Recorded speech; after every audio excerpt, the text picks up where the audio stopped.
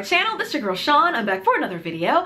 In this video today, I'm going to be sharing with you guys a letter that was sent to me from one of you. If you're brand new to my channel and you like love and relationship advice videos, fashion related content, lifestyle content, go ahead and subscribe. And if you're already a subscriber, thank you for that. But also be sure to hit that little bell, which is right next to the subscribe button. That way you'll never miss an upload from your girl. And in case you don't know it, I'm actually an author and I've written 3 books. The first one's called The Dating Game: How to Find Yourself While Looking for Mr. Right. My second book, Breaking the Man Code: The Key to Unlocking His Heart. And my third book, Getting Unstuck: How to Create the Life You've Always Wanted to Live. They're all available on Amazon, Kindle, BarnesandNoble.com. I'll be sure to link all 3 of my books below so you guys can check them out. Also, follow me on Instagram if you like daily, inspiration, daily dating tips and things like that. I know you have your phone out, so take a moment, I'll wait.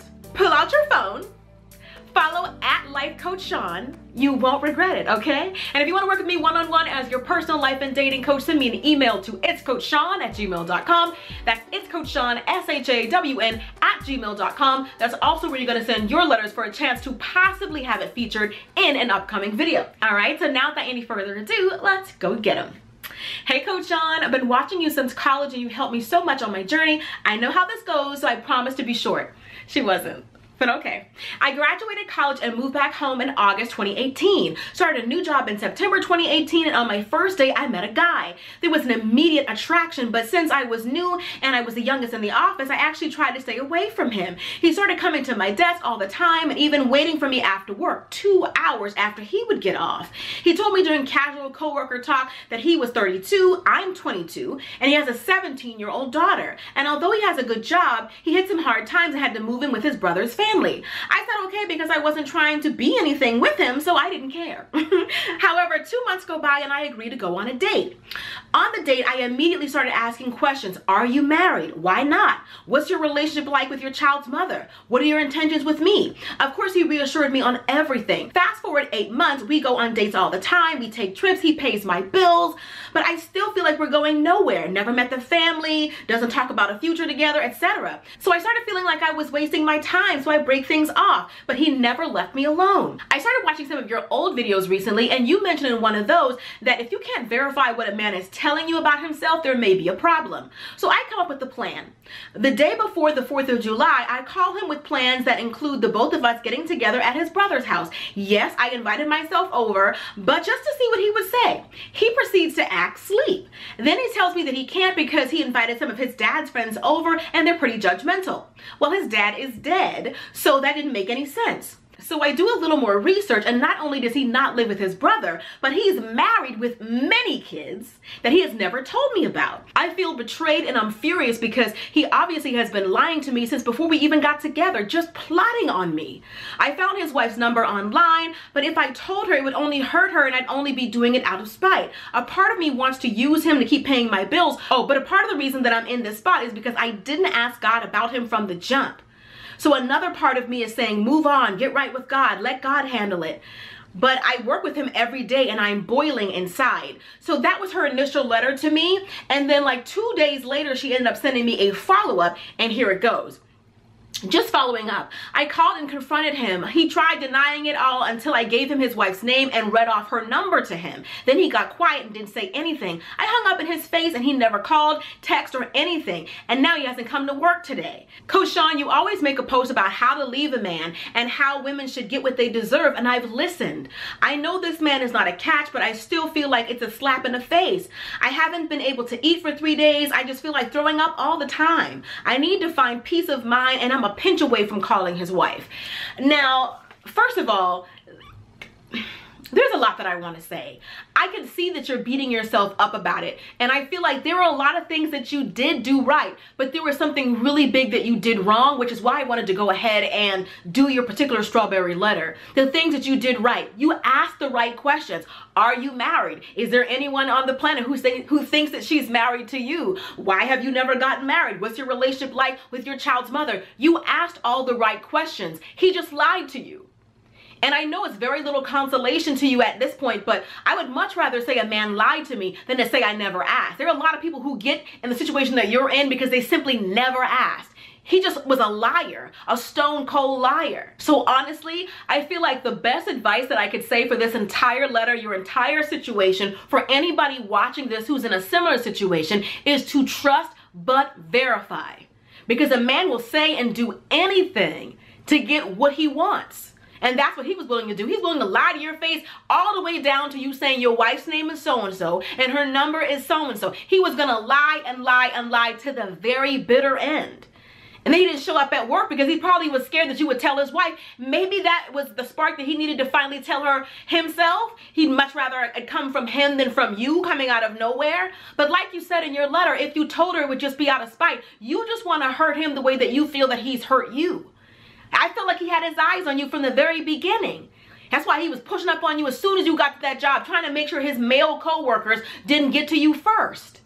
He was a user and a manipulator, and he thought if he moved everything quick enough, you would never find out. And that's exactly what happened. That's the one thing that I want to mention that you did wrong. You didn't verify until your feelings got involved. This would have been cut off so quickly had you made him prove things to you. A man with nothing to hide has no problem proving themselves to you. Honestly, I feel like as long as you're okay with the situation, he'll keep it going. I think he wanted a sugar baby. And I think that's what he saw in you, a younger girl who wasn't looking for anything serious, who he can have a little bit of fun with. Maybe he got bored in his marriage, been married for a long time. It's not exciting or spicy anymore, and that's why he has you. He looks forward to going to work so he can be the kind of person that he wants to be. He could be young and fun, and that's what you represent to him. You represent an escape for him. That's why he's taking you on trips and paying your bills. I think that's how he sees you. I think he thought he would be your sugar daddy. And as long as you were okay with not telling his wife, you can get anything you wanted out of him.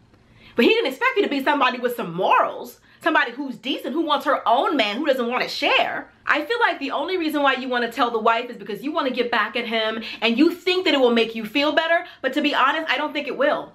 The pain that he caused you is not going to feel better with anything except for time. There's nothing he can say, nothing he could do. You're not going to hurt him enough to make yourself feel better. The problem is you knew better, and that's what hurts. Like you said, you asked the questions, you did everything you were supposed to do, and you're like, how did he still get me?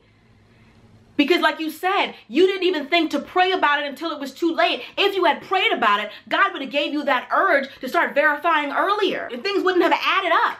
I feel for you because you feel bad because you thought you knew better, but we've all been in situations like this before. Love has made a fool of all of us at least once in our lifetime. So you're not the first person to get played. He's just a player.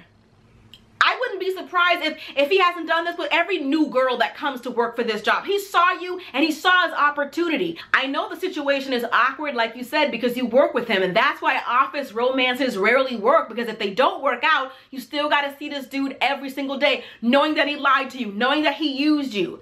If you're in a position that you could possibly look for another position in the same company, move to another section, move to another department, I would definitely consider doing that. Why torture yourself by seeing this liar and cheat every single day? And if I were you, I would let him know, look, I'm not interested in telling your wife what you did, but if you keep pursuing me, then I will. So when I say I want you out of my face, that's what I mean. Don't you ever call me, write me, text me, act like you never knew me, act like you forget my mother ever had me.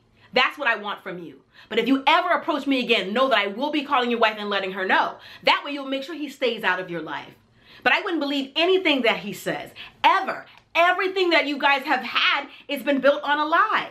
You did a lot of things right. You did question him. You did ask the right questions. You did test him to make sure that it was true.